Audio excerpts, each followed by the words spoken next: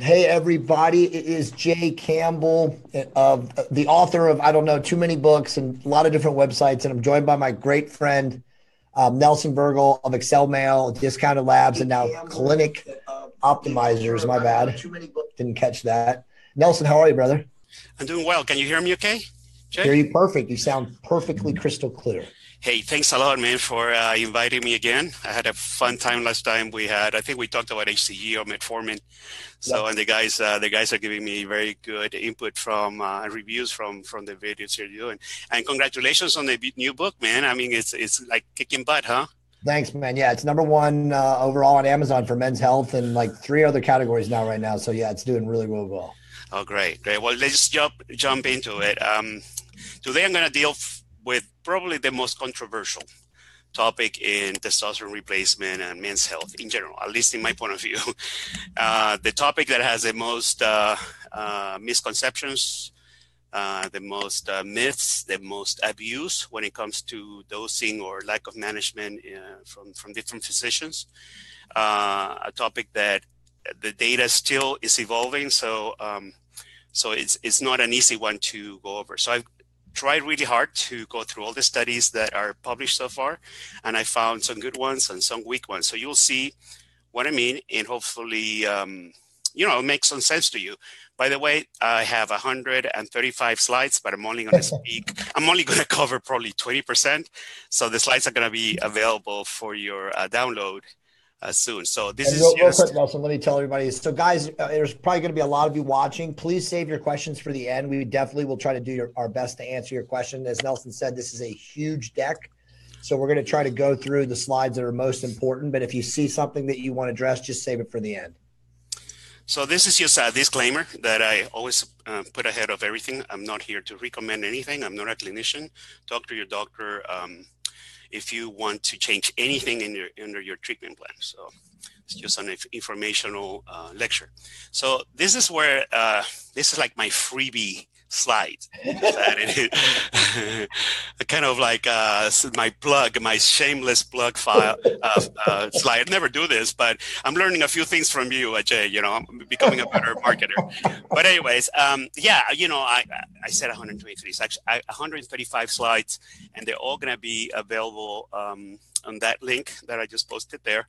So as soon as the lecture is done, I'm going to upload a handout with all the slides. So don't worry too much if I go too fast, because I will go too fast. And I'm only covering maybe 20% of the slides.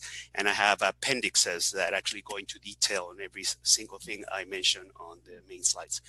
Free download, I'm actually giving my book, Testosterone Mind's Guide, for free. There's a link Woohoo! there. I know, right? And yeah, I'm learning a few things from you, Jay. And there's also a few other offers that I'm offering on that link. And obviously, to get answers to questions, I have a forum, a men's health forum that is very well attended, excelmail.com. And I also own the company discountedlabs.com. We provide the lowest cost blood tests all over the United States, and we provide also the prescription, so there is no need to go see a doctor.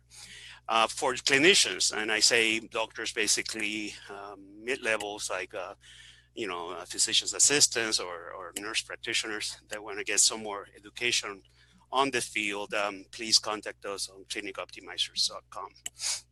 So let's proceed. That was just my shameless plug. So, we suffer in different ways from stigma in this field. There's this hormone phobia or hormone stigma, not only the bodybuilding side, but actually even the men's health side, in which we are obviously not using high doses of androgens, and we are trying to just do physiological doses. We still have stigmas that are affecting not only men's health, they're affecting women's health. And the first one is obviously for women, men and everybody else thinks, well, women don't need or need testosterone, don't have or need testosterone. And we know very well, and especially if you've been in our forums on Jay's or mine, that women have testosterone and they need testosterone for the same reasons that men need testosterone. So that's a a stigma misconception. The same thing goes with men. People think men should knock down their bad for men. You should knock it down. In fact, is we have all the data I'm going to be showing of the roles of estradiol. Obviously, everything in the hormone world is balanced. Too much or too little is not good.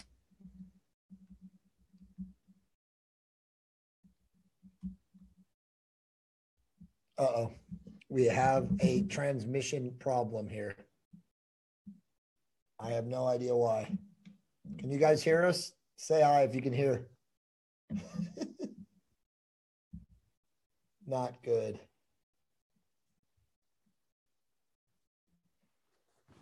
Not good. You had good reception. Oh, you're back now. What is going on? I have good reception. Very good. You know. I have good reception too. I never left. Well, you tell me. Keep going. Okay. Hey, guys. Hopefully it will not be more than once because I'm really damn unprepared today. It's but okay.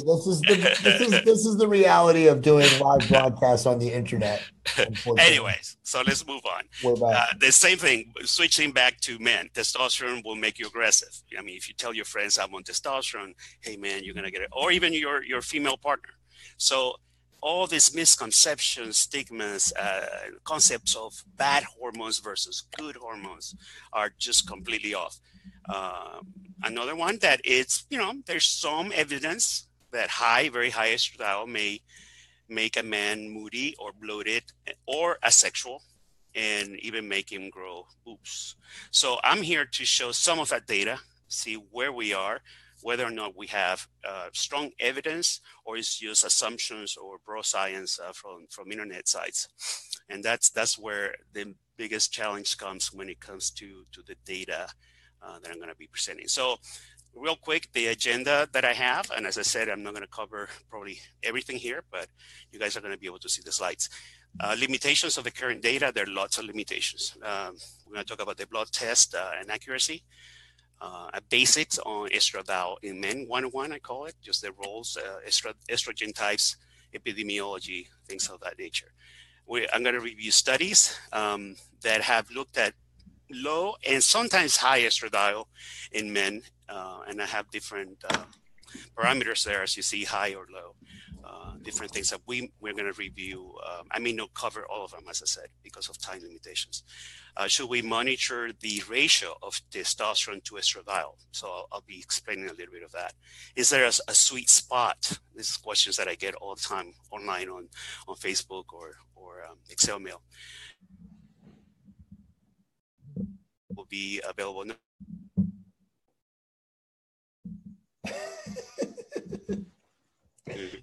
Okay, so limitations, and I like to be clear with, like I did with metformin at the beginning of the lecture, not to make assumptions on things that are being published before, because there are lots of holes in the studies. Most of the data that we have on it under 350, under 400 or so. So very little data from men that are actually taking testosterone, okay? And most of the studies were using the old estradiol blood test that has been shown to overestimate estradiol. So that's a big deal too. I mean, all the estradiol numbers that we probably saw in the studies are higher than they probably would be otherwise if measured by the liquid chromatography test. We have not a single study, not one, and I've been looking for months, that measures quality of life related limits in men on testosterone replacement. So we don't really have a strong feeling of what the highest number in the range should be. Most labs are using 40 to 50 as the highest side of picograms, obviously, per milliliter. And I'm going to show you guys from Europe that are using, or Canada or Australia, that are using other units, how to convert so that we can talk to each other. It's sometimes hard to talk about numbers. Well, Nelson, let me ask you a question on that, because, all the best doctors all say that they still treat symptoms. What do you think in your mind is an upper range limit where even if they're asymptomatic, it's a potential issue? I think, I hardly see, and you're going to see some of the data I'm going to see. I have hardly seen estradiol measured by liquid chromatography higher than 50. Right. picograms per milliliter. So above that, unless you are really cycling huge amounts of testosterone, above that, then, even without symptoms, it will be interesting to see why that's the case if the person is fatter. So I'm going to talk about fat mass, liver metabolism, even testicular function, because estradiol comes from different tissues, right? But yeah, I mean, most labs go up to 50, but obviously their ranges are not using men with testosterone of 1,000 or 800, like a lot of the guys that are in our audience, both of you, Jay and me. So the lower limit, however, that's the lower side of the range, is actually becoming clearer and clearer, and we have a lot of good data there. Actually, very good placebo-controlled, double blinded. I mean, it's really good, and it's 10 to 15 picograms. Anything below that is going to start creating problems with loss of bone density. Absolutely, which is very, right now I tell people, well, you're not going to have a symptom if you're losing bone. Right. You may have higher calcium in your blood or whatever, but you're not going to have a symptom, and it's going to take years, maybe 20, 30, when you start having fractures. So, you may not think it's a big deal, but it will be a big deal when you get to the age of, like me, I'm almost 60 now. So, but anyways, only 3 studies actually explore something that I'm very, very interested in, is the testosterone to estradiol ratio, because as testosterone goes up, so does estradiol and DHT, and they're for different reasons. The body really makes estradiol and DHT to balance or even complement or boost testosterone's effect. So they're cousins. They're not evil twins or triplets, Right. So that's why I say, and the T to E ratio makes sense, because, if we see changes on the percent of T that is converting into E2, usually there's no more than up to 3% in some cases conversion or aromatase. So I'm going to go through that. I'm not going to hate on myself. Only 2 contradictory studies actually used anastrozole in men on testosterone replacement at 1 milligram a day. So that's the thing. I mean, a lot of the studies using anastrozole are using high doses, although, as you well know, Jay, and the doctors still prescribing a very high dose of 1 milligram a day of. Crazy.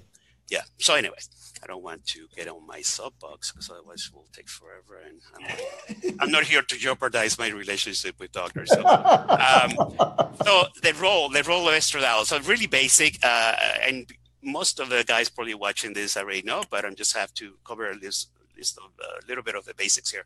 Testosterone gets aromatized to estradiol in the liver, in the testicles, in fat cells, and we're actually finding out that there are other tissues that also have aromatase activity. And their benefits are actually very important roles of estradiol in men and women too, but I'm concentrating today about men. Brain function, there's some data on cognitive function. In men, especially that do not have estradiol, they may have a mutation that doesn't allow their body, an aromatase mutation that affects cognitive function. Cardiovascular, estradiol is involved in lipid metabolism, especially on HDL. And HDL actually goes down with testosterone, higher doses of testosterone. So that's very important that estradiol actually prevents a lot of that lowering of HDL. Obviously, there's a big effect on the mammary gland. That's why some people get gynecomastia. And I have a whole section on gyno, because gynecomastia is probably the most complex issue that we have in estradiol, because it is not one factor or 2 factors. Sometimes it's a combination of 3 and 4 factors that need to be present for a man to have growth of the breast tissue with or without high estradiol. So I'm going to go through a little bit of that basics. And when you download the handout, you're going to see a whole section on the clinical management of gynecomastia. And Jay is going to add a lot to that, because you're also very an expert on gyno, and especially on surgery.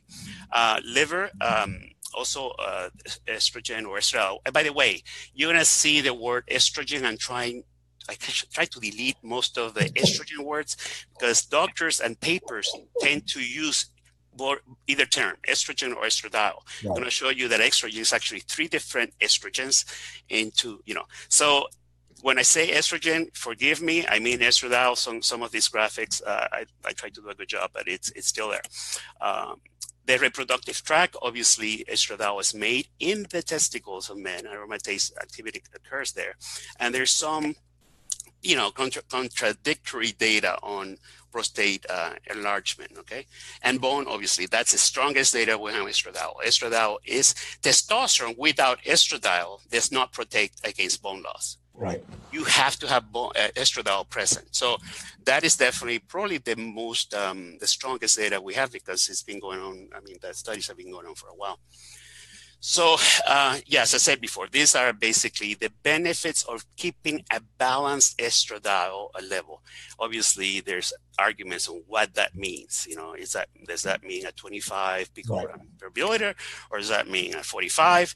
I say, for me, as I said, you cannot say this number is what we all have to go through when there's a man that has 500 nanograms of testosterone and another man that has 1,000. Right. We cannot use the same measure. So I'm going to speak a little bit about testosterone to estradiol ratio. But anyways, estradiol is involved in all these important things that obviously you don't want to shut down this hormone, and many people do, because they take too much anastrozole, or the doctors don't know how to manage them, or they think estradiol is evil.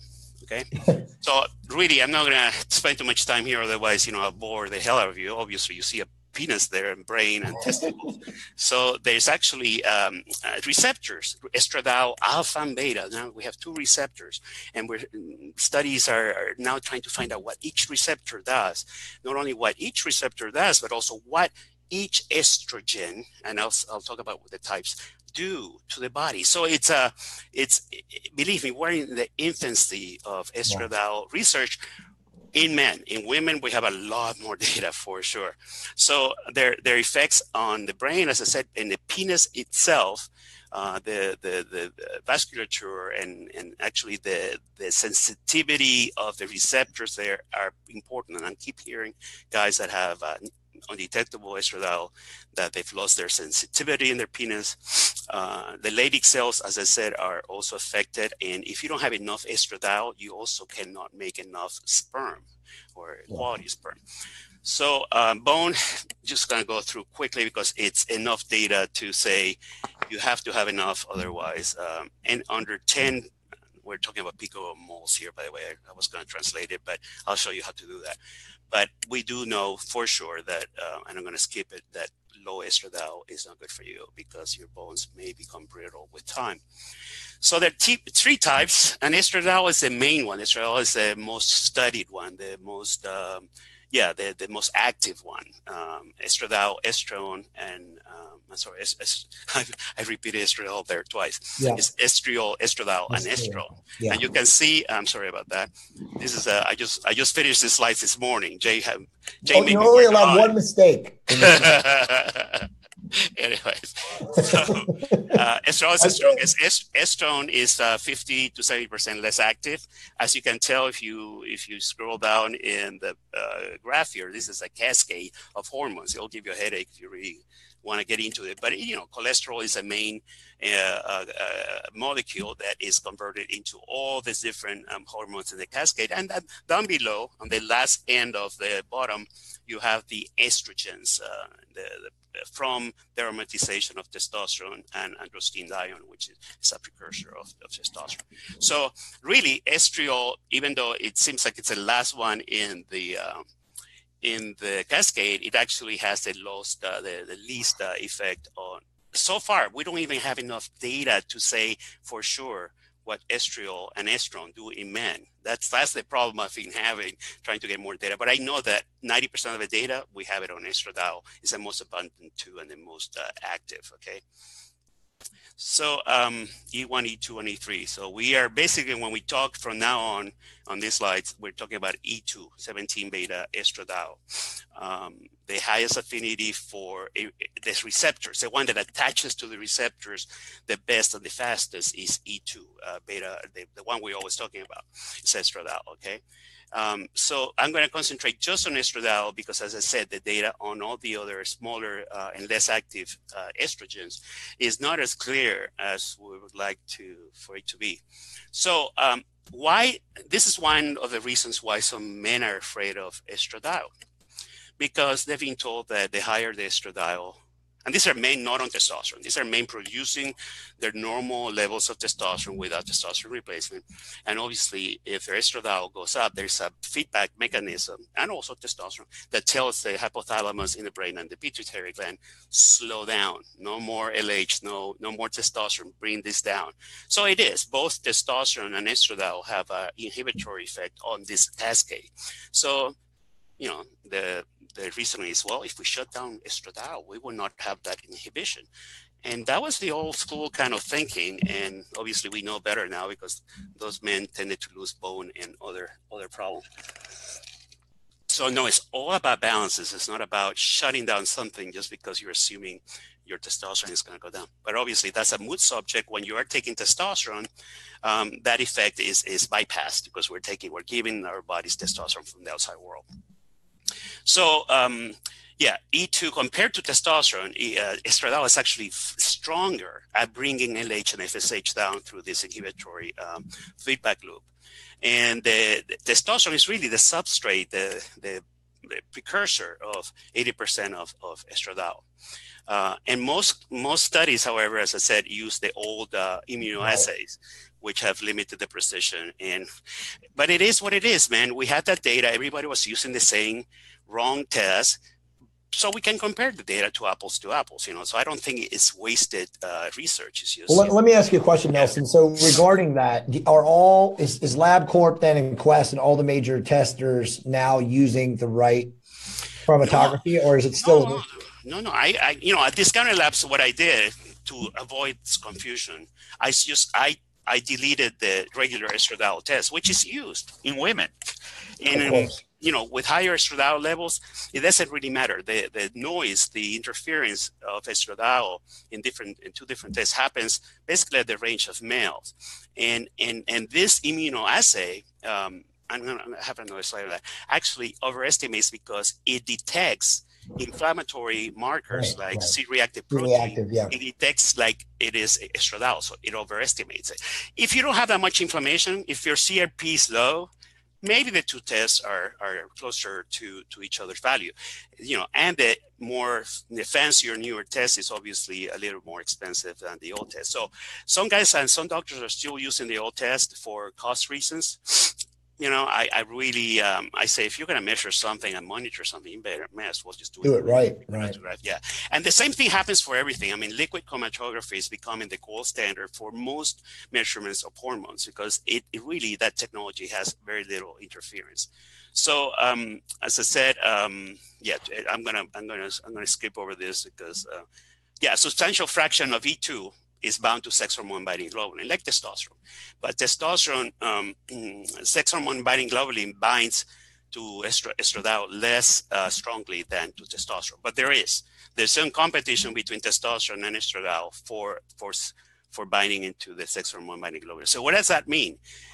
All the studies that I'm going to show two that haven't, had looked at total estradiol. Most of us, myself included, doctors, measure total estradiol by liquid chromatography. Should we be measuring free estradiol too? Like, we have this total testosterone, free testosterone. We know the free portion of testosterone is the active one. However, and I've been thinking, because I have that test at Discounted Labs, it's a lot more expensive too. But there's no data on free estradiol in men.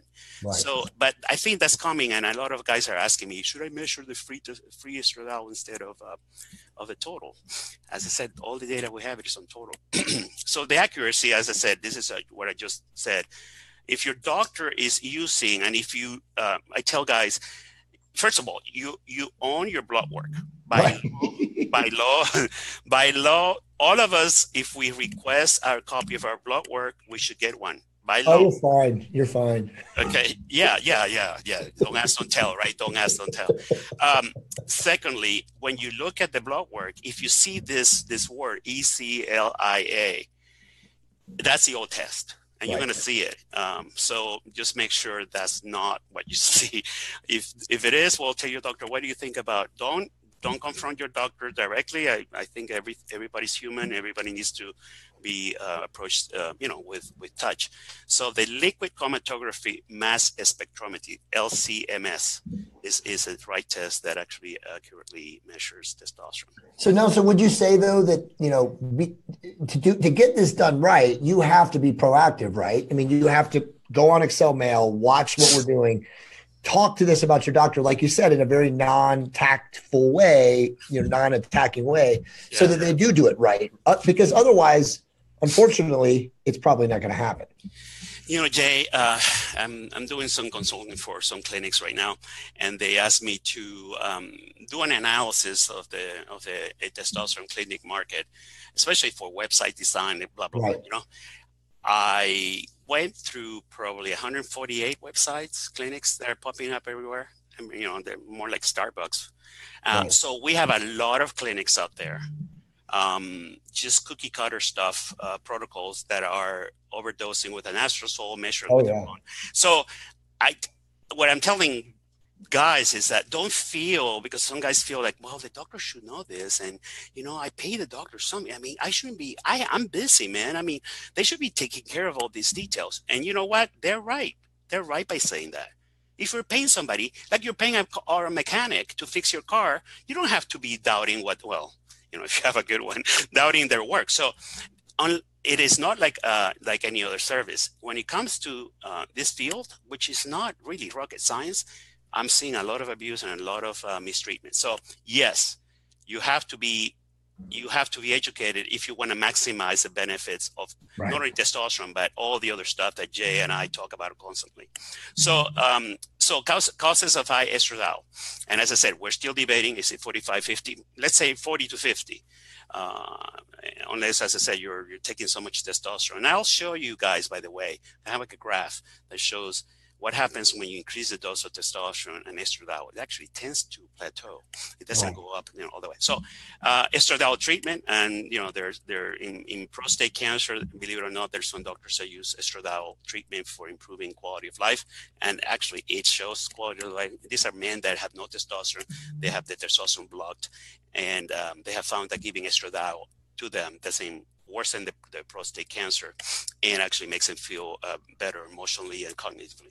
So the increased aromatization of T2E to estradiol in the liver or fat cells, because of many reasons. I have a few other slides. Genetic mutations, that's really where we get in a tricky, and that's why some guys say, well, why me, man? I mean, I take 100 milligrams and poof, my nipples start, giving me problems with, and other people are, taking 3 times the dose and they have no problem. Right. So that's a part of the equation that most people don't want to talk about, but there's actually data on genetic mutations that make you more prone to having gynecomastia and even some other issues. So, or aromatase enzyme in the liver, there's a mutation there too that could happen. So are you one of those guys? Well, only blood testing will do, and symptology. So what I'm trying to say, a lot of these studies did not look at that special population. And there's some, because I know I have, clients and friends that really have had this problem, even with beautiful numbers, So anyways, the T to E ratio, and this is something I'm going to focus on in the next months,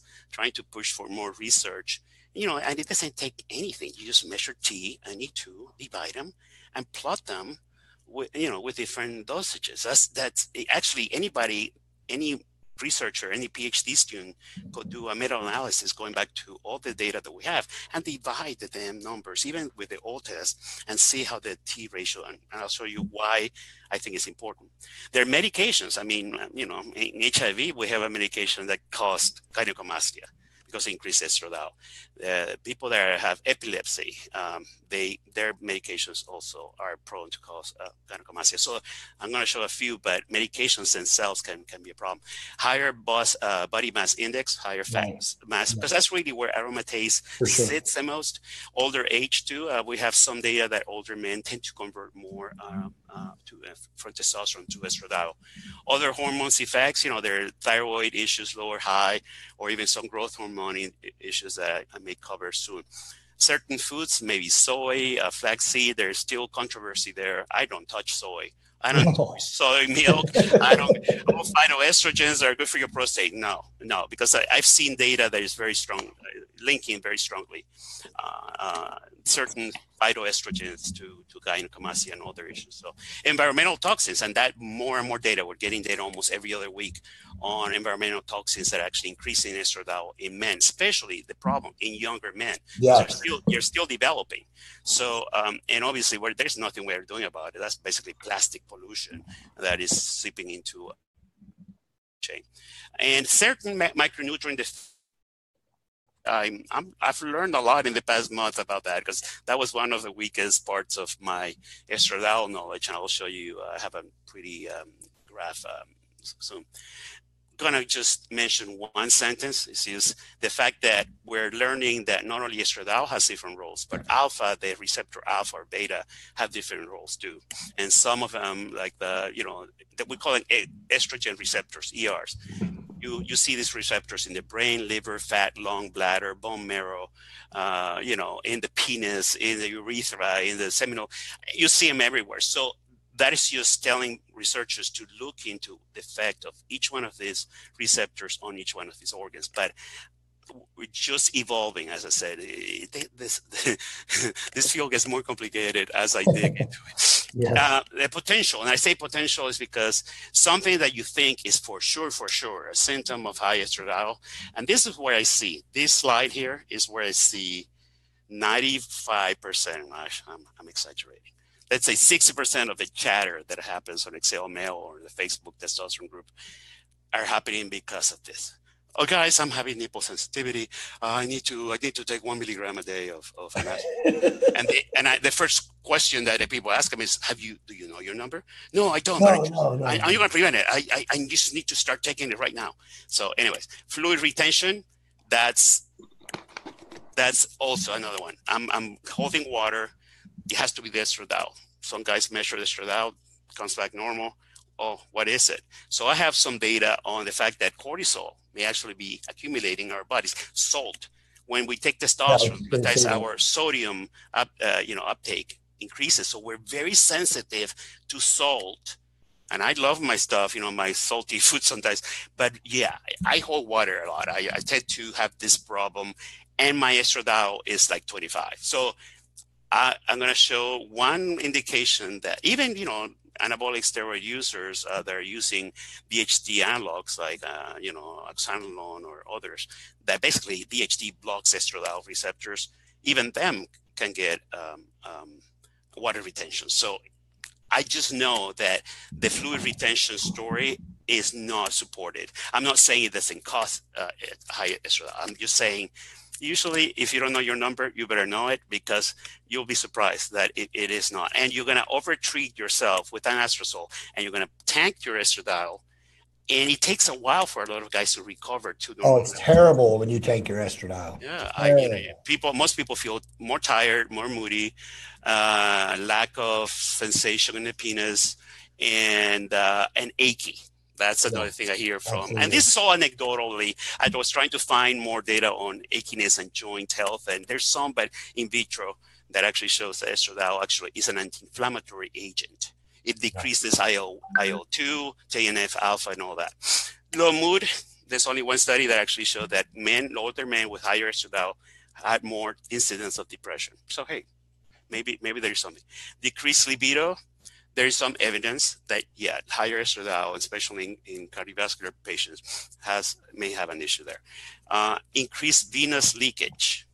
And there's a tiny study that said that the older guys with higher estradiol had more venous leakage in their penis, meaning their blood is not staying locked in to have an erection or a good one. It's leaking back to the body. So, but that's a very small study, but it's one that is definitely concerning, obviously, for obvious reasons for most of us.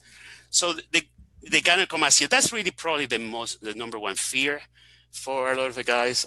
One of those that I may have no genetic predisposition, because I've never had that problem, even with different doses. And, I've only taken an anastrozole once in my life for 3 days, and That was too much. That was too long.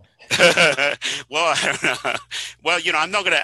As I said, there's a genetic effect. It really is. I don't know how many men may have, and we don't test for genetic mutations on aromatase enzymes. So, Right. but for those that do, anastrozole may actually help. Arimidex prevent. Um, I'm going to show that, and there, as I said, you see here in this picture, different types, different degrees of gynecomastia. It could be like from very slight to very severe. And for doctors that are specialized in, and a good one, by the way, you might want to mention his name in LA. Yeah, for sure. The ones I mentioned, the ones that are working with gynecomastia, their first challenge is it really increasing gland size on, mammary gland, or is it fat cells? Right. Because if it's fat, obviously it's not gyno. But if it's, and I tell people, you'll know because there's like a little cherry size feeling under your nipple. It hurts. It hurts, Horrifically. and yeah. So, so let me just go on because there's a little bit more on this. So gynecomastia, potential hormonal factors, is never one hormone. No. That's why I want to tell people, it's never only about estradiol. I wish it was that simple. I really wish. I think we tend to think about hormones in a one or two dimensional way, and I don't blame people for thinking that way because that's how we've been taught to think. But everything in hormones is probably more than three dimensional. I mean, you have to have, in some cases, definitely you have to have low T and high E2. Yep. And so that's why I'm very interested in the T to E2 ratio. In some cases, you may have normal T, let's say 400, 500 nanograms, but you have a very low DHT and high E2, that's also could be a problem. And there's a little bit of evidence on this. This is actually, some of it is anecdotal and some of it is not. The IGF-1 issue, we have data on teenagers where they just found that was the main factor in teenage gynecomastia, is the fact that the IGF-1 growth hormone production increased while everything else increased, but that was the number one statistical significant factor. And none of the first three really matter. If you have we call them polymorphisms, genetic polymorphisms that make you more prone for gyno, you'll have them even with different ratios and different hormone combinations. So that's where it gets really tricky. I hate when people generalize. Gynecomastia is not as simple as people say, and you'll see when you guys download the handout, you're gonna see the gynecomastia management side that it'll tell you how much work they have to do, doctors have to do to get to the. Yeah, it's crazy. Let me just real quick share with mine, and you know this. So I had 750, 800 tests. My estradiol never varies. It's never over 35. I mean, I think I've seen it at 41, but I was playing around with peptides. And I'm positive, as you said, and we theorized that it had to do something with elevated IGF. And mine just came out of nowhere after 14 years of being on testosterone. It literally came out of nowhere. I had no other symptoms. So you're right. Stress, cortisol, life changes. There's so many things. There's so many variances. And you're right. The only solution when you have that occurrence where it's not going to be reduced by drugs or any kind of medications is to use a surgeon who is very skilled in the art of removing the glands, as you said, because that's the only way it will come back. We've heard many, many times where surgeons will remove the fat tissue, and then guess what? A year later or less, it's back. Yeah. So, I'm glad you mentioned that. But, part of me, and I've spent a few days working on this slide set, was looking for data on percentage of men on testosterone replacement that get gynecomastia. I couldn't find a single, and I've read, I swear, I get OCD. And no, in my estimates, in my anecdotal, I've been around for 30 years, I would say no more than 10 to 20%. If you're not playing around with growth hormone or peptides or other things that are increasing your IGF-1. There's a lot more gynecomastia in men with low testosterone. Yes. Yeah, that really, especially men. Get this, when you have prostate cancer and they have found that blocking your testosterone production is a way to go to, because there's some genetic influences and hormone influences on prostate cancer. If they shut down your testosterone, which also shuts down your estradiol, but what happens is that testosterone converts into estradiol, but estradiol is also produced in other tissues independently of testosterone blood levels. So Right. there's a little more estradiol, the testosterone is zero. Those guys get gynecomastia, and they have very little to no testosterone. But anyways, what is a good range for estradiol? Most doctors are using 20 to 50. I heard that a doctor wants people to be 10. I heard that there's a doctor that gives you 1 milligram a day of anastrozole. He wants to see no estradiol. But the lab test ranges go anywhere from 15 to 45 to 50. As I said, it's not all about the range. You said it. So symptoms is about all the other factors. What I want to make sure, though, is that people understand that just because your nipples are sensitive doesn't mean that you have gyno or that you're going to get gyno. Because there's actually one study done in rats, I don't even know how to measure sensitivity, that actually shows that testosterone replaced testosterone treatment increases sensitivity of the nipple area in many men that have nothing to do with estradiol blood level. So that's something that I see a lot. I see guys like freaking out when their nipples are sensitive or itching a little, and they just start taking an anastrozole blindly. And but hey, as I said, I can't go on forever. More gyno here, obviously, and I found this picture. I said, wow, that is very cool, because these are different degrees.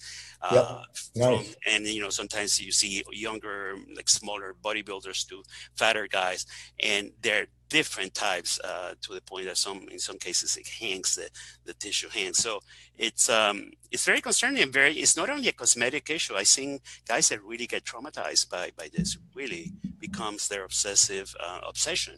And it's horrible to see you losing your self-esteem, or you don't want to be shown without a shirt because. Well, mine was so minor, but it wasn't a point of like, oh, if I remove my shirt, you could really notice it. But obviously, if my daughters, Monica, any loved one, anyone, and I would embrace them, the pain was insane. And then also too, this heat, excessive heat and humidity can set it off too and flare it. So it's crazy, like what happens when you have just a tiny little bit that you can't remove other than through surgery.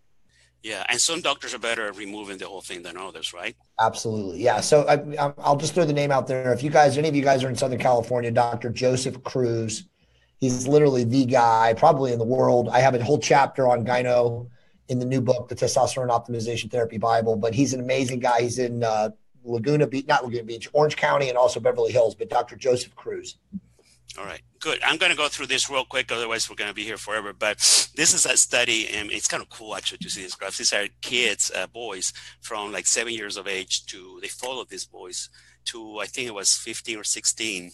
And you see in one side free testosterone, the bottom one is estradiol, the right-hand side IGF-1, and the bottom side is IGF-P3, which is like the binding globulin of growth hormone. But you see, obviously, they're going through, so, when we feel hornier, when we're like, 12, 13, and we're like, don't know how to handle our sex drive, and that's what's happening. This increases in all the hormones, especially obviously there's in some cases you even see humongous peaks. These are different patients, obviously increases in free testosterone and estradiol, but humongous increases. Actually, that's where they found the most significant changes in IGF-1. So there's this growth hormone effect that is it makes testosterone and estradiol even work in sync to make that mammary gland grow. Growth hormones actually make things grow. So this is, and most guys don't get their IGF checked. It ain't cheap, that's why. But it is another factor. It's another factor. Oops, I think I scrolled this thing down too much, but I'll read it. This is another myth, and I really believe it's more. And I wish it was a simple. Actually, I wish this was not true. I wish that water retention was linked to estradiol. I wish that we could take an anastrozole and just lose water. I really do. That would be so cool. But I tried. It doesn't work.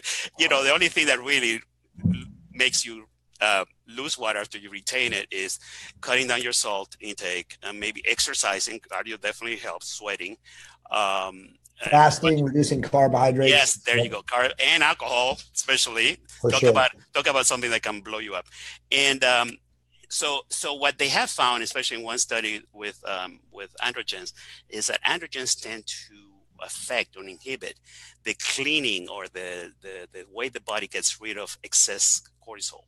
It basically, there's this balance that goes back and forth, as you can tell, and it actually blocks 11 beta hydroxysteroid dehydrogenase, which is this enzyme that converts cortisol into the less active, less troublesome cortisone. So when that happens, there's more and more cortisol standing. And that's why people like taking prednisone or corticosteroids, they start blowing up and they start getting a moon face and all that. That is this is just a hypothesis, because a lot of guys are telling me, Nelson, I took an estradiol, I'm not losing that water, or I checked my estradiol and it's normal or low. So it definitely isn't the case. I'm not saying high estradiol doesn't cause water retention. I'm saying that there may be something else that has nothing to do with estradiol, and it could be cortisol related. So, right. And exercise lowers cortisol, and if you lower your salt intake, you're also going to hold less water, because the kidneys tend to hold sodium while using testosterone replacement in some cases.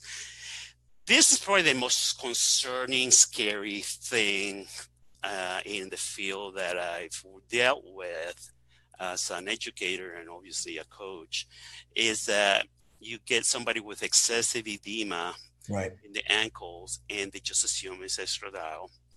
And it really is an indication, potentially, not saying 100%, obviously nothing is 100%, of cardiovascular problems, like lower extremity edema, especially concerns about peripheral artery disease.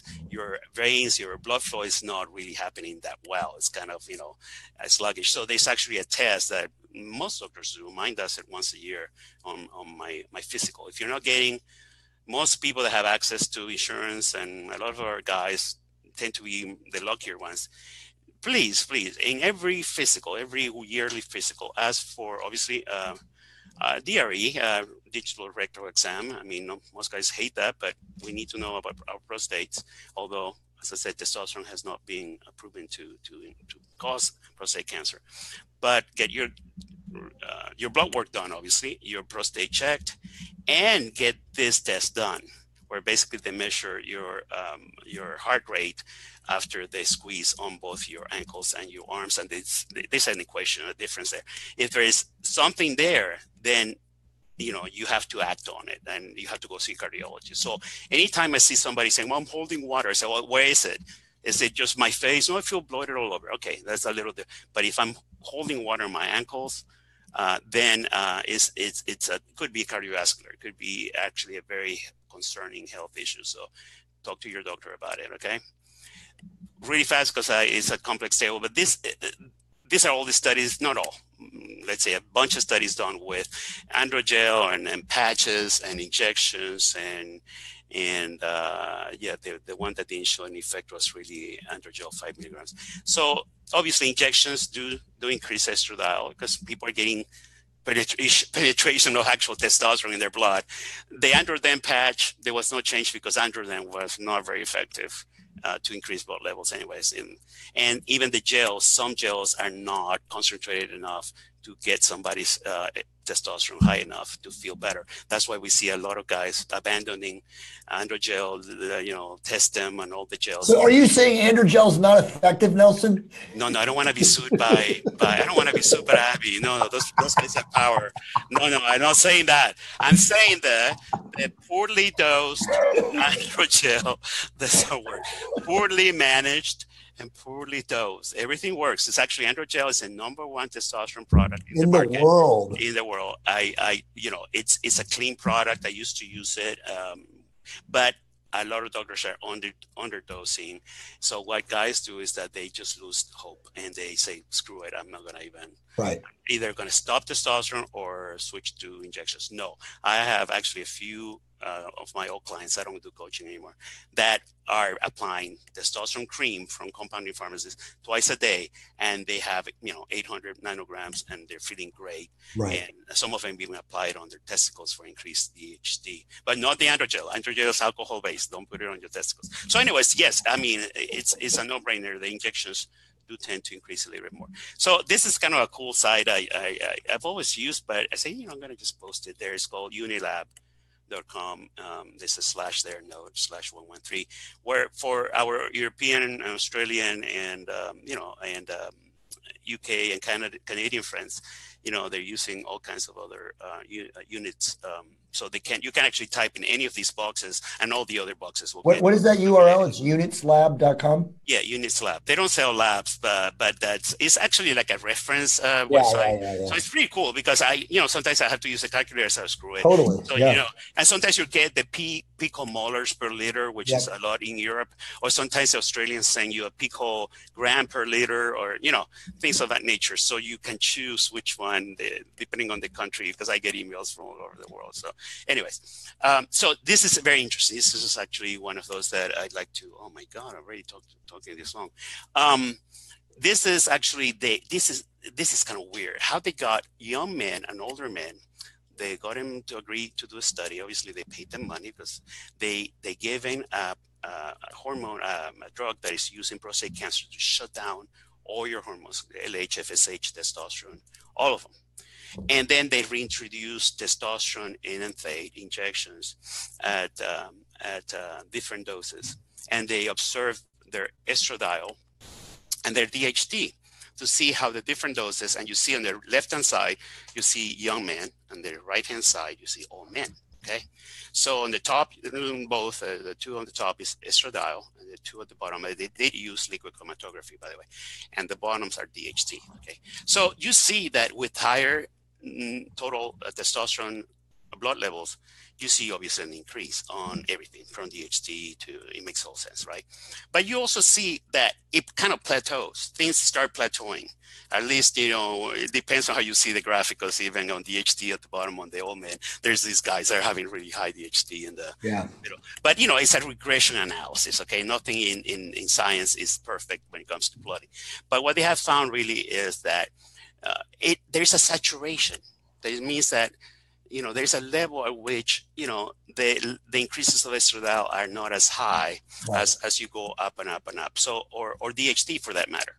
Okay, so that's actually good. And this is another study that showed the effects of different testosterone enanthate injections also in like I said before, in young and old men and DHT. But they really, and the top line here is total estradiol and free estradiol. That's where they saw that older men produce more estradiol. Okay, that's why the P, you see a good P value there. And also the E to T ratio. By the way, this is confusing. Some researchers like to divide E by T, and some others divide T by E. So, so there we go. So, but DHT, they didn't see in old men, a difference between old men and young men. So, but definitely we see, is that because older men have more fat, or is that because aromatase happens more? They're taking more medications that may affect liver metabolism. Could be both. Could be both. Back to that slide real quick. There's also no way to know whether or not, when we have to assume those were mostly IM injections, right? Not sub-Q. Yeah, this is all IM, and that's okay. Good. I'm so glad you brought that up now, because I forgot to include that slide. I'm paying attention. I know, man. I forgot to have a slide on, because we don't have much data, but we already know. I mean, Jay and I, we've seen it in the field where, let me tell them. I'm not going to bore you with details, guys, but we used to. In this field, we used to have doctors prescribe 200 milligrams of testosterone every 2 weeks. Some doctors even prescribe it once a month, which was crazy. But anyways, every 2 weeks, that was the package insert information. And, as you well know, and you guys have heard Jay and me say, by the 13th, 12th day, you see a decrease to baseline. So it wasn't as effective, but the pharmaceuticals didn't think. So most people, and I say anecdotally, guys online on their own, experimenters, I call them early adopters. There's bunches of people experimenting. They're what do you call biohackers now? You guys are calling. Started doing more frequent injections, and obviously they saw fewer or lower peaks of everything, and fewer side effects, less polycythemia, which is red blood cell increases, less of everything. And then obviously in the past 4 or 5 years, we started seeing that, hey, you don't have to inject testosterone in the butt with a 1.5 inch needle. And that was gauge, by the way. Yeah, I've been using testosterone for 28 years. And unfortunately, I injected with a big gauge for like the first 6 or 7. Crazy. I know. And you have to have somebody do it for you because it's such a big. Anyway, so we're now moving away from that. And we got a lot of data, believe it or not. And people tend to always have issues with female to male transgenders. Transgender. We got a lot of trans men data from them using subcutaneous injections once or twice a week under the skin, either in the abdominal area. You can actually inject it, or even in your legs if you have fat there too. That actually shows that the levels are beautiful, testosterone levels, and estradiol and all the other issues may actually be lower. So splitting the dose in lower dosages and probably even more frequently has actually shown in our world. It hasn't been studied dramatically to see differences, but it is almost like something that a lot of people online are already knowing, and a lot of doctors are catching up, thank God. So most of the cash clinics now, the insurance doctors are still dealing with the 200 milligrams every 2 weeks. That's another thing that we're seeing. Insurance companies are denying payment, or they need pre-authorization letters for testosterone if you're not at a certain level. And then they tell you, by the way, even if you need testosterone, you have to only get androgel, or you can only get testim. Right. We don't have a deal with any other. So testosterone access through insurance is becoming worse and worse with time, not better and better. So guys are getting just tired of it and just going directly to compounding pharmacies where they can make, products cheaply, even if they're usually cash, and they're much cheaply than any of the other stuff. And they're also getting their syringes, subcutaneous syringes from companies. So the field is simplifying, not because researchers and clinicians are moving that forward, is because patients like us, patients that are talking online, are getting more and more experience, and then eventually research follows them and what they've experienced. So anyways, okay, I got it. Well, it's tip of the spear, right? And one thing Dr. Rob said on a podcast I did last week, and it applies right here, is that, look, guys, if you're watching this, and Nelson and I are huge advocates of this, and Nelson's always been this, if you in your mind, you cannot afford to spend $3,000, and that's even high range, you know that, Nelson, $3,000 a year on your health, then your priorities are out of order. It's that simple. Well, I have to be careful with that statement, because I do know a lot of poor people that are trying their best. No, I get that. But I mean, I think even if you're poor, if you're employed, I still think you could come up with $2,500 to $3,000 a year. You just got to mix in, and that's get rid of fast food. There's most good clinics, and there's some good clinics out there that charge like $100 a month with this is including blood work and I agree. But for the most part, that's $1,200, I guess, $1,200. Well, that's what I'm saying. For the most part, they're going to hit them with $200 a month, probably, right? Yeah, and you work out, you have to pay a membership, and there are costs associated. But you're right. You probably owe that number when you add up everything that it takes to. It's close. It's probably close. You're right. It just sounds such a big number, but when you divide it, yeah. But anyways, and some people tell me, Nelson, I'm broke. I can only afford my to get it from insurance, and I can get all the other stuff. And we had a lecture on HCG, and there are other stuff that you take, and that's not the scope of his talk. That also is cheap, but it adds up to the cost. Anyways, let's go back to estradiol. Let's focus again, estradiol management. So several clinicians prescribe an anastrozole if the sensitive test is 40 to 50. I've even seen doctors going as crazy as 35. So it's a very thin line that you walk, and they start sometimes at 0.5 to 1 milligram a week. As I said, some don't do that. Several physicians also prescribe doses as high as 1 milligram per day. I usually don't like to say this is right or wrong about anything, because obviously there are issues related to saying that, but this is for sure. I can say this is wrong. Okay, do not accept that, because even if you have a placebo effect, I feel great, you're gonna end up paying eventually with your brittle bones and God knows what else. Some doctors even prescribe anastrozole when starting testosterone replacement, irrespective of estradiol blood levels. I think that's me. Obviously, I'm not a clinician. That's wrong. Also, let somebody start testosterone, measure their estradiol and testosterone at week 6 or 8 and see, okay, this guy's definitely one that's going to have a problem. But hey, what I hear, this is interesting, because I ask doctors, why do you do that? I say, Nelson, I just don't want to get a phone call. Exactly. That's what they say. In the first 2 weeks saying my nipples are hurting. That's what they say. So unfortunately, that's unfortunate. Anyways, and many physicians are using their own test too. So tamoxifen is another drug. It definitely has been shown in one head-to-head study that really tends to reverse and treat gynecomastia a lot more effectively than anastrozole. It's just that it also decreases IGF-1. So the guys that are working out are feeling like, well, I'm losing my muscle, I'm losing my pump. So, and there's also some cognitive dysfunction there. So as I said, I spoke about IGF-1 before. This drug works really well because it blocks not only estradiol, also blocks IGF-1. It works really well, but nobody wants to lose their IGF-1 either, because, especially most of us are trying to stay in shape. So there's no data of, other SERMs, selective estrogen receptor modulators beyond clomiphene. And even then, that's only to improve testosterone to estradiol ratios. People with gyno do not use Clomid. I mean, for that purpose, actually. I know how you feel about Clomid, so I'm not going to ask you right now. Otherwise, we'll have a different lecture. But that's another drug that has not worked for everybody. And surgery. Well said. I'm becoming very political. Wow, that was good. So should we be measuring T and E ratios? That's really what. And I think I'm going to start offering that on the scanner labs to even divide for people automatically. Right.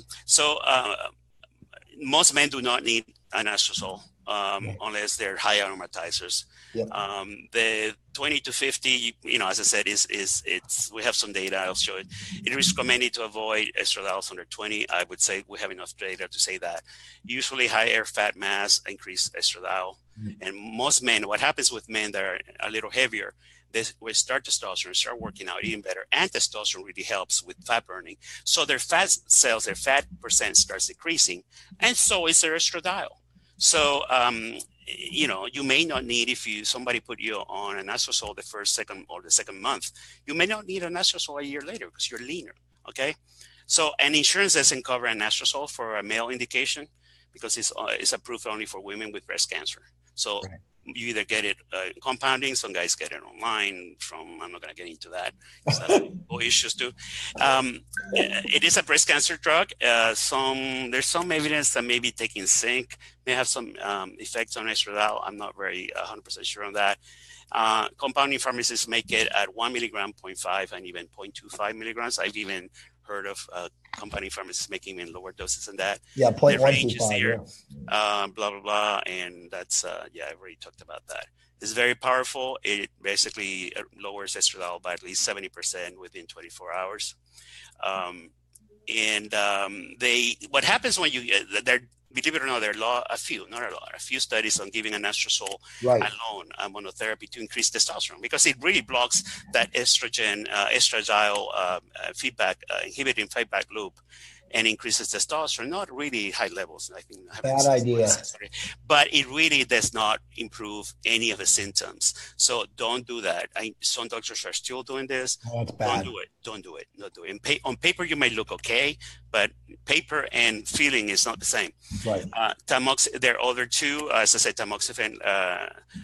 The other one, we have very little data on. Evista is called 60 milligrams serial data. So I used it, Nelson. I did use it, if you remember. I used it for 60 days. It did nothing more than what tamoxifen did. Really? And tamoxifen, what did tamoxifen do for you?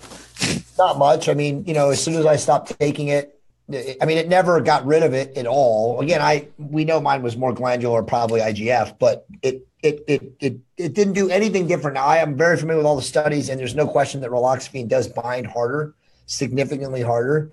So it may effectively work for some guys that have, hormonal induced gyno, but I don't. For me, there was no difference than tamoxifen. And you also had gyno only on one side, right? Yes, it was just one side. Yes, I've never ever had an issue since then. See what happens. Like how do you explain that one breast? It's crazy. Yeah, so that tells you how many variables are involved here. Right. I'm not going to really go into details. You can download this. We're running out of precious time. But there, Femara, which is letrozole, and Ormazin, which it's talked a lot about because it's an androgen. It's also an androgen, but it is one of those suicide inhibitors, and you can read more about it when you download the slides. Okay, DHEA supplements can also increase estradiol, and there are many studies here that you see that line where all the dots are on the right hand side. So keep an eye on that. I mean, DHEA may be a good thing, but keep an eye on that too. HCG also increases estradiol, obviously, as we all know. But what we saw, at least in this study, where they provide 3,000 IUs, a high dose, for 3 days, they see that it goes up and then it actually plateaus. So I think there's a plateau effect also when using HCG. As you know, I'm an HCG fan for libido, but so we'll probably spend 5 more minutes. Are we okay? I think, I mean, let's just ask everybody, you guys, thumbs up if you're okay to keep going. I say we go to 4:30. Okay, let me do it real, because this I mean, is just keep going, and whatever we have, we have. Just keep going. Yeah. There's a lot Sorry, of guys. You can always pause it. You can always rewind it. You can always walk away from the chair and come back. So, I say keep going. This is really amazing information. Keep going. Thank you. I worked my ass off, man. So, anyways, I do everything for you, Jay. You asked me. I got it. That's why I'm sitting here right now. Anyway, so estradiol and sex driving men. Actually, Dr. Ramasamy is a friend of mine. He's a really good urologist at Baylor. I have a awesome quoted in the book. Yeah, nice guy. So he actually did a little bit of a review of his charts on depending on divided men in those that have below or above 300 nanograms of testosterone, which are, that's a definition of hypogonadism, and or low and high estradiol. Low meaning below 5, high above 50. And what he found, obviously, as we well know, he didn't report free testosterone. I wish he had. That higher testosterone levels increase libido, obviously, and those with higher estradiol also, when he controlled for everything else. So when he presented this at a conference, people were really like, "Oh my God, that is so untrue!" And this was one of the first little pilots that started like really shining at. Wait a minute, guys, it's not probably all you think it is. That having higher estradiol will decrease. There, as I said, everything in hormones is a new shape. Yes. Low is too bad, optimum is good, and then high is where things also are bad. Almost all of them. So when we say high estradiol, where does that mean? Is that high here, or is that when the curve starts going up? Right. 50 is probably not a bad number to go by, since that seems to be referred to. And this is actually probably the study that Life Extension Foundation used to push the mantra that estradiol is an evil hormone. It's a small study done on men that had cardiovascular issues like prior heart disease. Now, Nelson, let me just make a comment, because I think guys get confused. First off, this is gold. And by the way, we have a bunch of people writing in saying the same thing. But the 50 number, even to me, is hard to quantify, because, as you know, these labs have been based on the poor, the incorrect methods to measure. So most of the data isn't even accurate. I mean, even if you're using the liquid C stuff now, a lot of it is extrapolated or pushed in with other mean scores and relevance. So it's really tough. I still think it has to go by the symptoms of the patient. I see guys, this, we have guys in the 60s and 70s who are fine. Yeah, they're actually really doing well. Great libido and everything. Amazing. Yeah. So I really do believe it's hard to have a real qualitative number. I mean, I know you're a statistician and data guy, as am I, but I don't want guys to get confused. If you ask me, if I was in a meeting with researchers, if there is a clear evidence on what the upper limit is, I would say no. There's no clear evidence. I agree. There is kind of and this is also another study that actually used it wrong, the old test. It's an old study, but this is a study that actually freaked people out. Really, they separated only 501 men. Most of them, average medium actually was 58, and they had chronic heart disease. And they followed them for 3 years, and they measured the percent 3-year survival rate depending on your estradiol blood level. So obviously, the very low estradiol guys died faster. They died Absolutely. more. Then, as estradiol going up in the range, obviously, you even have a control group of 20 to 30. And then when they went beyond 37.40, in an old test, there's still good survival you see it. It's almost as comparable as quartile too, but people start saying, oh, there's already going down after 37. So this doesn't show that even 37 is bad or even 40 is bad, because, it's actually showing that low estradiol is bad, Right. really. But this was taken in the wrong direction with marketing. I have to say that Life Extension article was the beginning of the end for a lot of us.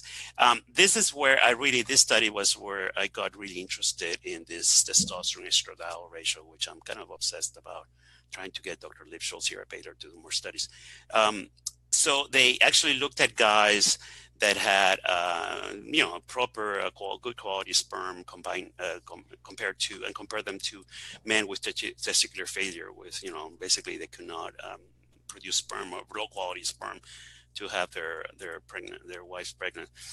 And then what they found is that the ones that were fertile had an average ratio of T, and I have an example on the left-hand side how you do that. It's basically you're dividing two different numbers, they're different units. That's why people get so confused. Like in this example, dividing 800 nanograms of testosterone per deciliter by 42 picograms of estradiol comes up with a ratio of 19.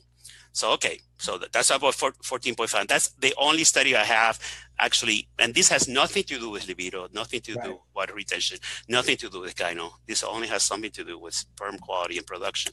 So we know that low T to E ratios, at least 7 here, 6.9, these guys were not really fertile. So I think there's something there. There's another one here that actually was recently presented at a conference, and I cannot get a hold of a private investigator. I've been trying to find his email. So if somebody's listening that worked with them in I think he's based in Chicago, Dr. Nikhil Gupta. No, Illinois, yeah. So he actually had a questionnaires on sexual function and libido to this man that he's been treating. And he saw that estradiol was not even at 50. And he used the right test, the liquid chromatography, was not even associated with improved libido. And there was no correlation between total testosterone and libido. The only thing he saw correlation is free testosterone, which makes sense. We've seen more data, and on T to E ratio, that was predictive of. So this is one of those studies I just was presented at a conference. I don't have the paper, unfortunately, because I'm trying to get it, but it's telling me there's something there on. We know the free testosterone data. We know that's that's a strong data, but the TE ratio. So I do predict that more clinicians are going to be measuring T to E, especially after I find out what the ratio that he looked at, because he didn't even disclose the ratio, which is kind of cruel, to be honest with you. Another one is the role of testosterone estradiol on body composition. This is the best, the best study in the field, the most clean. They spend big bucks. They shut down. Once again, they brought in these guys, 198, 20 to 50 years of age. They gave him a blocker, Soladex, which is given to men with prostate cancer, to completely block LH, FSH, testosterone, estradiol, everything else. And then cohort 1 or 2, they would actually give them androgel, it comes up again, at different grams per day, to increase testosterone and obviously estradiol, because testosterone and estradiol increase with testosterone, obviously. And cohort 2, they also gave him Arimidex to 1 milligram daily, once again, to block estradiol all the way down to like nothing. Okay, and they wanted to, and they measure their body composition by DEXA. I mean, they spend money, strength, libido. This is the most scientific study in the field when it comes to estradiol, and they found that low levels. It was like 12 or so picograms were associated with higher fat mass. That's crazy. Lower improvements of sexual function, and subcutaneous mass area, and visceral fat too. So estradiol, and I've read 3 more papers after this. Estradiol is connected really strongly to fat mass. Absolutely. Testosterone is more of a muscle hormone. Estradiol is the bone and fat hormone, which, low levels will screw up your bone and screw up your fat. Yep. So that's something that, I repeat it because when guys want to bring their estradiol down, this is, and sexual dysfunction too could occur. My last, I think this is my last slide before I move into, another promotional slide. here. Spectra Cell Laboratories are in Houston, and they're a pretty good company, been around for a while, where they measure blood levels, not blood levels, let me rephrase that, intracellular levels, Right. red blood cells of vitamins and deficiencies, amino acids, etc. And they actually have a very good, I'm not going to go through this, but you can download it and look at it. I think you have to expand the screen so you can see the fine print. But there are many vitamins and amino acids and mostly vitamins that excess or deficiencies can affect estradiol or aromatase inhibition, right? So another plug-in for my company, Discounted Labs. As I said, I'm honored, and I also made sure that I would improve access to blood testing by everybody. Awesome. I was tired of paying high prices. So there's an estradiol test for $51. It's the cheapest in the United States. And there's a free estradiol. I tried to keep the costs, but as you can tell, see, it's double the price. So some guys want to test free estradiol. We have no data. We probably will see data, but it's also a lot more expensive for those that are really obsessed about how much estradiol is bound. So Nelson, how long do these two tests take for a guy who just wants to get this measured? I'm so glad. I'm glad you're asking all these questions. Yeah, it's a test that takes the longest. I mean, liquid chromatography takes at least a week. So, and LabCorp uses an outsourced lab, a specialized lab. So Right. that takes also some time. So that's where I get people complaining. Well, I've been waiting for 5 days, or So it takes around 5 business days. Because it makes a difference on what time of the week you do, what day of the week, because the outsourcing lab only processes twice a week. But as I said, it's the most effective one, the most accurate one. And we're about to, within a month and a half, have good news. We're about to automate, I would say, the site, and people will not be required to wait that long for a PDF, a lab request order, or even. Nice. So it'll just be instant. Yeah, no human involvement. So it's taking me a while, and then you just had to just convert to the AI, didn't you? You just had to do it. Man. Believe me, it has not been easy. But anyways, I'm very happy. I'm very happy also about the support I've been getting from the community. So I appreciate it. I think this is. The last vlog I said I was plugging. Clinic Optimizers is really my last obsession. I started with my friend David Bruce, and we provide mostly training on, like this one, on topics and products that are more focused in the compounding world. Because what happens with compounding products is that most doctors do not know how to prescribe them, because they only get information about medications from pharmaceutical companies. So obviously they're just not used to it. So we're trying to break that barrier and providing more training to doctors that want to know more about compounding products and how to prescribe them. And I said everything from testosterone to thyroid to HRT for women to peptides to even some over-the-counter stuff and hair restoration creams and gels. When you go into a compounding pharmacy menu like Empower Pharmacy, a 503B, FDA approved, the menu is overwhelming how many things you can actually get there at a cheaper price. So I think and I apologize for being so self-promotional, but I worked my ass off for this side. No, it's good. And let me just say, to echo, if you guys are working with a physician that's not ordering the right blood tests and you're on testosterone optimization therapy, then what are you doing? Okay. Again, this is about being proactive.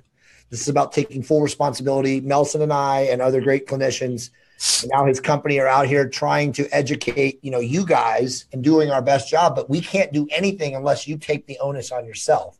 The initiative has to come from you. So do a good job. Go to your physician or your clinician and explain this stuff to them. Point this stuff out. We always say this: the more information and data you can provide to your doctor, the more apt they're going to be able to listen to you. Because if you come at them in a combative, non-tactful way, as Nelson and I always say, they're going to shut you down instantly because you're not the physician, they are. Okay. So you got to do this the right way. And again, that's very cheap. I mean, for God's sakes, guys, $51 to do a sensitive. Nelson, we got a bunch of questions. It's a perfect question. Let me ask this first question. You can answer this, but so what are they looking for in free E2 from a level standpoint? I don't know. I really don't know. I have a range on the site that I picked from one tiny little study, But, and when it comes to testosterone, for instance, we're looking at free testosterone. We're looking at concentration of 2% or higher. If you're under 2%, maybe you have more, too much sex hormone binding globulin, although there's no such thing. In estradiol, we don't know what the percentage is, but we're also going for more or less from 2 to 5% of maximum, mostly 3% of total estradiol being free. But as I said, and I've been looking, and maybe I haven't looked enough, but I think I have, on getting more data. I want to, if there are any researchers, and researchers are watching your lectures, your seminars, Jay, if there are any researchers out there, I'd like to propose that, if you guys are getting any funding, to look at free estradiol, and also even estradiol, testosterone to estradiol ratio in all the measurements of libido, erectile function, mood, quality of life, instead of just measuring total testosterone, which is really outdated. We need to look beyond that, because we really have enough testosterone data. We have 20, 30 years. We need to move beyond that and look more into the ratios of these hormones, the free components of these hormones. So anyways, I'm just going to get off my soapbox again. No, I mean, I'm glad you're saying that. And let me just say this too, because I know you agree with me. The number one thing that any of us can do on testosterone optimization therapy is to maintain physical health by lowering body fat. Okay. Everything seemingly improves when you are leaner. Okay. We talked about edema and salt retention and all these different things. I mean, this isn't obviously a lecture talking about health and stuff, but I know that all causes mortality. Everything improves when you are leaner. Okay. So the number one thing you can do is, when you're beginning this therapy, is, we can part and parcel it, but try to lose body fat, like make that a, overbearing concern of yours as you do this therapy, because everything seemingly improves as you get leaner. Yeah. And, that's where you come in with all the nutritional and exercise information. And there's so much more. I mean, also I tell people, don't forget your thyroid.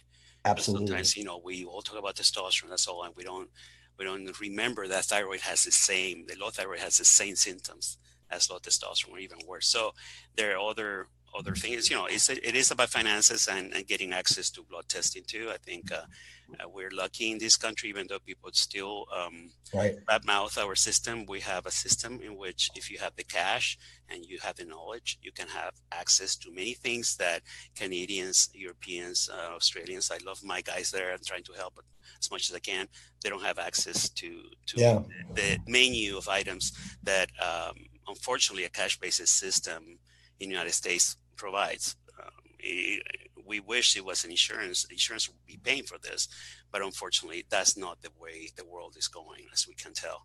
And in socialized medicine countries, which more power to them, I really think socialized medical access should be a right for everybody. And I'm not going to get into the politics of that, but I do believe that that we are lucky to have access to blood testing, because I get emails, Nelson, can I get a blood test, like order it from Europe? I said, no.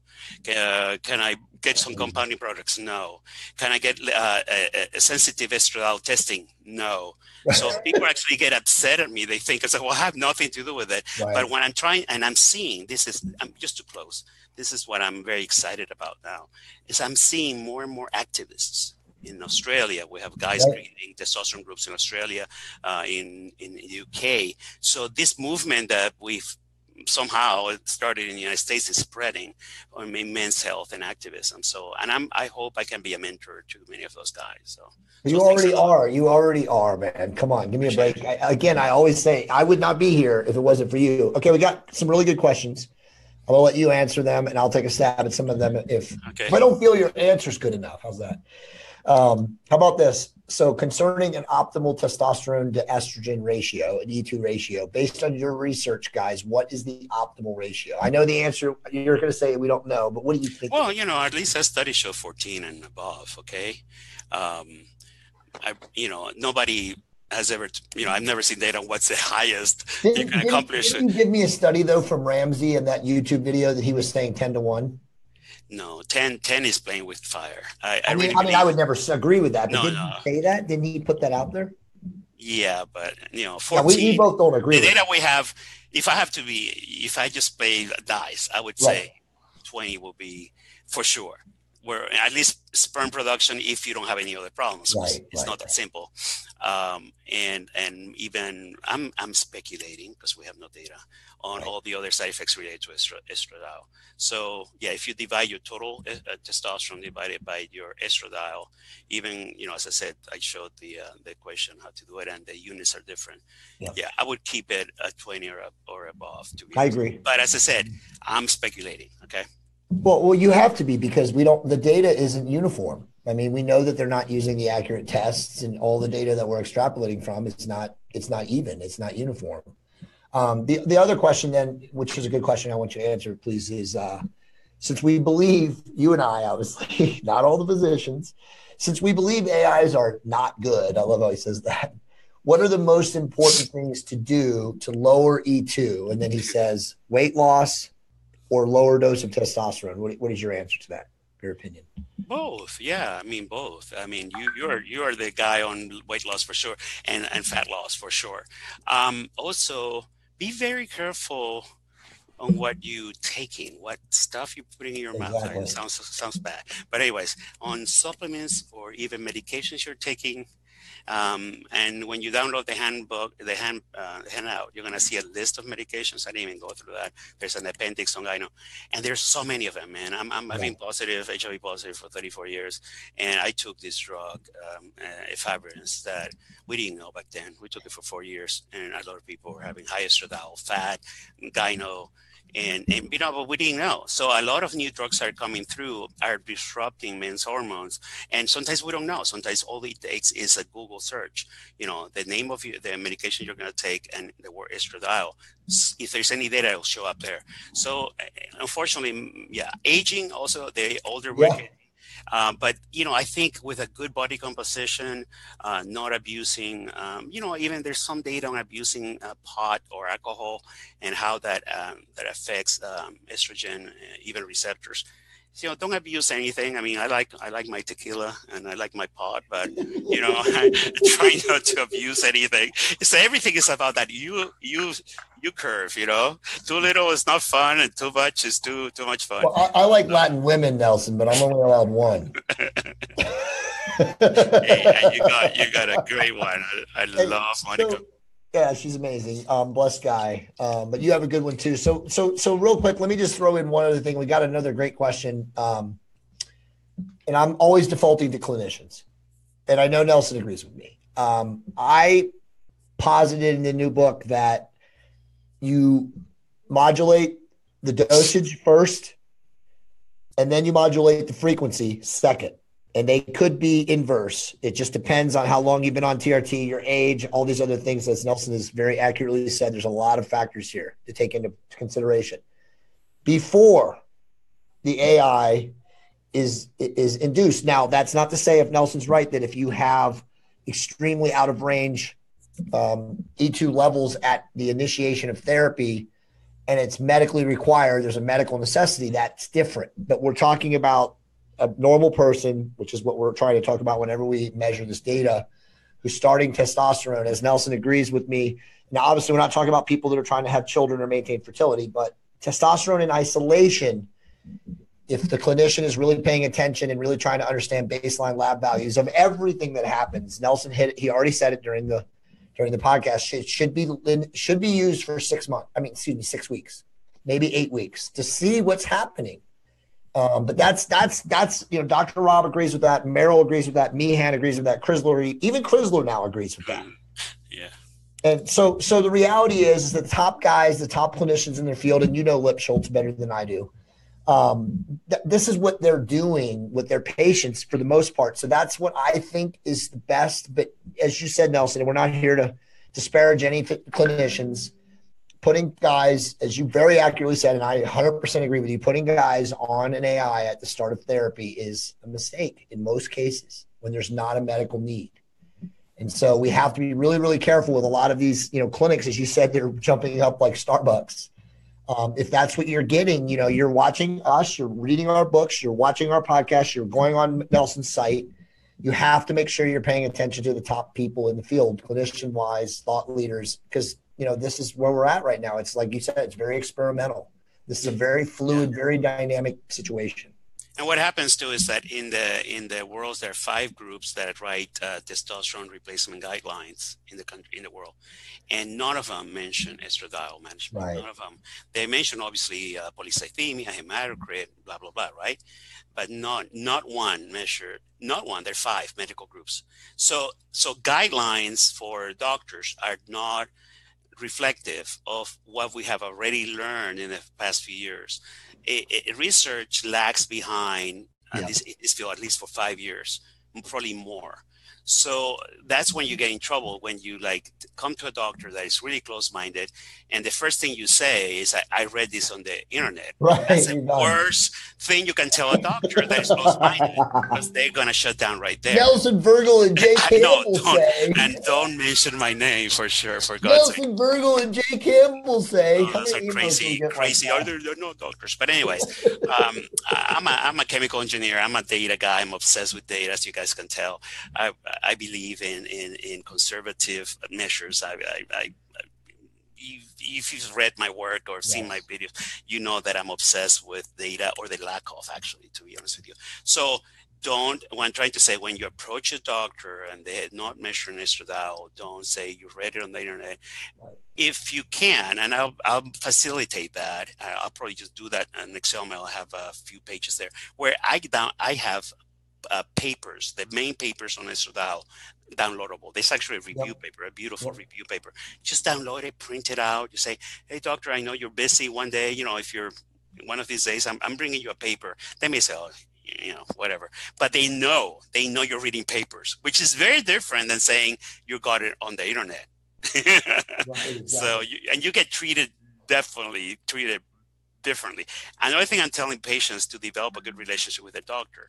If you're happy with your doctor, refer your friends and family, because a doctor that gets referrals, it will treat you better. I'm sorry, this is a world we live in. So just make sure that you word of mouth, that you tell, hey guys, this guy is doing or this clinic, because there's so many bad apples in this field doing horrible things that is either going to get a few people shut down or compounding pharmacies in trouble, which is unfortunate, because that industry is now being attacked by pharma. So we have to be very careful on how not only we approach our healthcare, but the fact is that we have it good in the United States. Yes. We need to protect that fact that we have it good in many ways. Access. We have to have access and education. So that's why there are people like us that we're not clinicians, but we're trying to bridge that gap in lack of knowledge and understanding and abuse of different things. So I'm going to, once again, I've been getting on my soapbox, but it is the only opportunity I get when I'm on your videos. No, I mean, I'm glad you're on your soapbox. I'll put you on there more. So there's a couple more questions. Are you okay to answer a couple more questions? Yeah. I'm on the roll, man. Yeah, you are, dude. I always bring the best out of you, bro. Come on.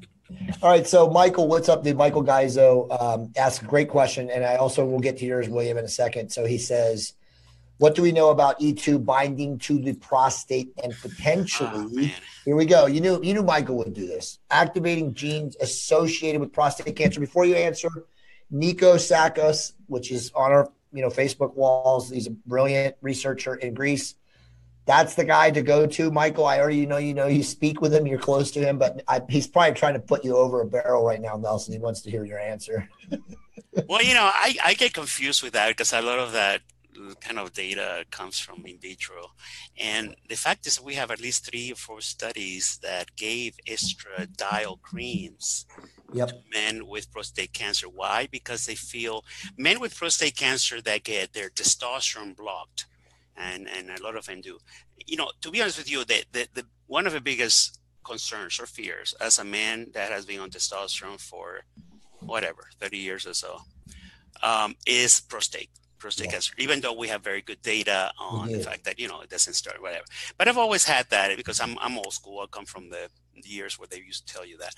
And so far, my prostate is great. My PSA has never been high. So I think it's genetics too. It doesn't run in my family. In some families, it definitely runs, and you have to be very careful. But what I'm trying to say is that when this man get this testosterone blockage therapy, they go to hell. They get tired, they get fat, they lose bone density, no erectile function. I mean, it's the end. It's the worst thing, having to deal with a disease that as a man completely destroys your quality of life. So anyways, so one of the ways they were looking at is to actually seeing what happens if you give a man estradiol alone without obviously increasing testosterone.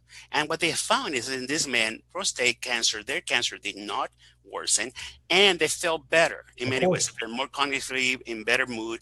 They even some sexual function, some desire, not erectile function, desire related. So those studies actually make me debate all this in vitro thing about, prostate receptors, estrogen receptors on prostate cancer. They make me debate that. So whoever says it's black and white, I asked Lipschultz, he's like a top urologist, and he tells me, he agrees with me. It's like, we haven't seen any data that actually proves that, with or without testosterone in the system, estradiol has a main role in, like testosterone doesn't really have a main role on prostate. So, it is there. It is in vitro data. There's some data that says that, that estrogen is implicated in some prostate cancers. By the way, not all prostate cancers are the same. Some are genetic, different genetic mutations at different origins. So I just haven't seen the data. I've seen data that they give estradiol to men on prostate cancer with no testosterone. They feel better and they don't have worsening. So that's the only thing I go by, because it's human data. It's actual human data, not in vitro lab data. So that's it. That's well said. My only comment would be I would not want to have my testosterone suppressed. Oh my God. Just to survive cancer. I'm sorry. So the last question, and by the way, guys, thank you so much for watching. This has been a phenomenal podcast. I think this is our best podcast to date, brother. I think so. Great information, and everybody's saying the same thing that's been watching live. So I think this will do really well when we put on YouTube. And we're gonna have a few more like this. So many more. I've become a PowerPoint OCD guy now. I already know what the next one is, but we'll share that off the air. So this is a really good question. It's going to be crazy, probably. You've probably heard it before, but why not add Masteron, the anabolic steroid Masteron, with TRT? Are we really going to talk about that? I think it's a good question because... No, it's not Masteron. They're talking about... No, they're not talking about Masteron. No. Well, read what they're saying. Are they saying something? Are they saying actually Masteron? Yeah, he said, why not add Masteron with TRT? Well, I actually just had a discussion about that with Dr. Rob 2 weeks ago. Now, he brought it up. I don't use that. But because, again, it's DHT qualities. Yeah. Yeah. So, okay, let's talk about that. I forgot to put a slide on DHT. Yeah. There's actually a study done in HIV positive men with gynecomastia, because, as I said, we have more gyno because of medications. And there's a gel in Germany that is Andactrim, is called. Right. You remember you told me to try to use that when I had my gyno. Yeah, you cannot get it. It's very hard to get now from Germany. But they actually showed really good results on just applying DHT gel on the nipple area. Actually, excellent results. So DHT itself competes for that estrogen receptor. So there's some anabolic steroids that are DHT analogs, like ivanoxanolone. They're fun, that people don't realize they're actually dropping their estradiol to very low levels. Yeah, very low. I used to use oxanolone, and I have to say I was shocked that my estradiol was undetectable, and I've never taken an astrosol. That's undetectable. Crazy. Wow. And because back then I didn't know what I know now. Did it also trash your HDL? Yes, trashes your HDL. So because once you bring estradiol down, your HDL going down suffer too. So what I'm trying to say is bringing some DHT in is good for libido. There's actually an oral drug, what do you call that drug? I think in Europe too, that increases DHT. Proviron, yeah, which is, and it's not approved in the US. Masteron is not approved in the US, so I cannot legally talk about it. And that's an underground drug, and it's not approved in any country for human use anyways. So, I'm not going to say anything more. I'm really done. So let me just say this. So you're right. So Masteron is not an illegal drug, but do you believe that something like Proviron is worth looking at down the road? Not the same medication, because obviously Proviron is legal in Europe. Yeah. It's actually being studied for sexual function improvement. Right. What people forget about Proviron or DHT in general is that DHT also blocks testosterone, which means that DHT actually, and unfortunately in those diagrams that we show, we don't have DHT, the inhibition loop too. There's an inhibition loop. So you increase DHT too much, your testosterone in that cascade, unless you're taking testosterone injection, goes down. But anyways, so what we're finding out, and this is only the guys taking compounding creams, Right. there's a beauty to using some compounding creams that are not alcohol based. You put them on the scrotum, on your balls, and actually that tissue increases, produces DHT a lot more. There's more, Right. 5-alpha reductase there. So those guys are playing with the DHT a lot in a more efficient way than I think that injecting, because injections don't cause that effect. So in the United States, legally, what can we do to increase DHT, not only for libido, but also to do some manipulations on estradiol effect on the receptors? Is scrotal creams, not androgel. The androgel is alcohol based, so burn your ball sack. Creams and there's some data on zinc supplementation, but we have no other way to increase the DHT. That's where Europe, I guess, has a little bit of access. So if you're using injections and you're a long-term user and you're not abusing and you've got great lab values, the only real option would be to somehow get a clinician in Europe to send you Proviron?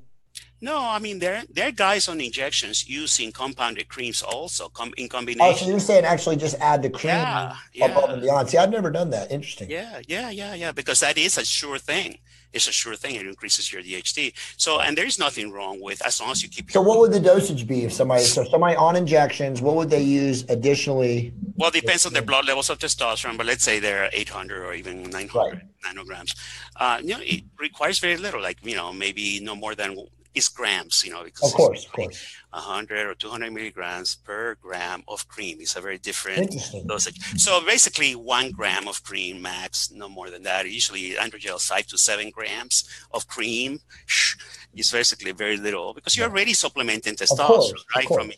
So So I know 2 of my ex-clients, because I don't have coaching clients anymore, were doing that successfully. So as I said, there are many guys out there that's really bright, doing the research and not taking too many big chances. It's really, there's another part of the DHT story that is, well, DHT is linked to prostate cancer or linked to benign prostatic hyperplasia. And it hasn't. There's a beautiful, one day, I think we'll cover a DHT in a lecture. There's a beautiful review paper that says none of that.